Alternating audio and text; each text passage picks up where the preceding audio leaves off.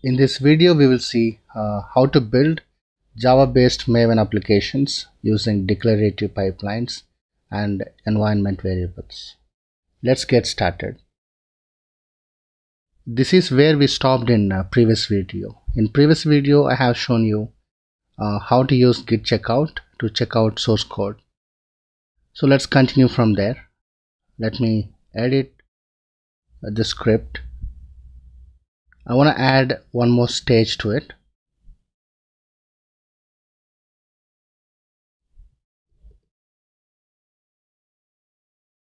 I want to call this stage Maven build.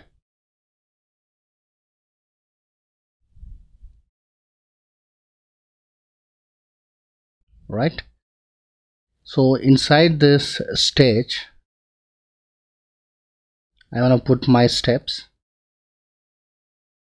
On my Jenkins box, Maven is already installed. This is our Linux machine where Jenkins is installed. So I have installed Maven under OPT, Maven 3. So inside bin you'll find mvn script, and Maven is not added to path inside my Linux box. What I want to do in my declarative pipeline, I need to add this Maven bin directory to the path and followed by execute Maven command. So I want to use shell step.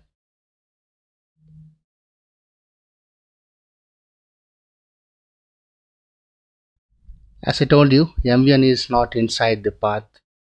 I need to manage to keep mvn in the path in the same declarative pipeline.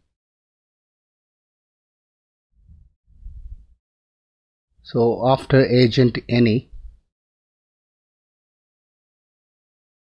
let's use environment block.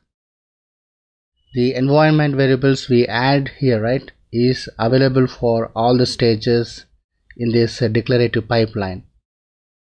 We also can use this environment variable block in a specific stage such that it will be available only to that specific stage.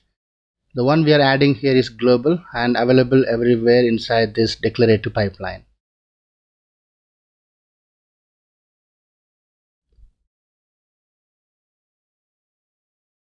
So I want to add a path, right? I want to add Maven to the path.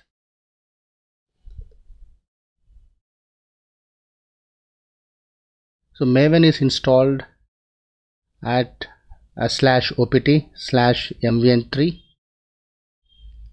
bin. To this path I want to append my existing path, which is $path. Now the code is ready. Let's commit this code and go to declarative demo. So this is our job which is already created. In the job I am pointing to the script we just written here, right? We are pointing to this myweb Jenkins declarative get. We're pointing to myweb and the file is Jenkins declarative get. Save and build. When you build, it does two things. It will add your Maven to the path with help of environment variable block. It will execute two stages. One stage is to check out. The second stage is to build the code which is available after git checkout.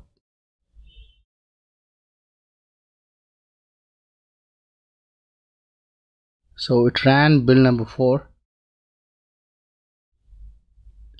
And if you see, it's running mvn clean package. It's able to build and package our Java based application, which is myweb with some version.war, and the build is success. In next video we will see how to deploy this war file onto a development environment. Thanks for watching. See you in next video.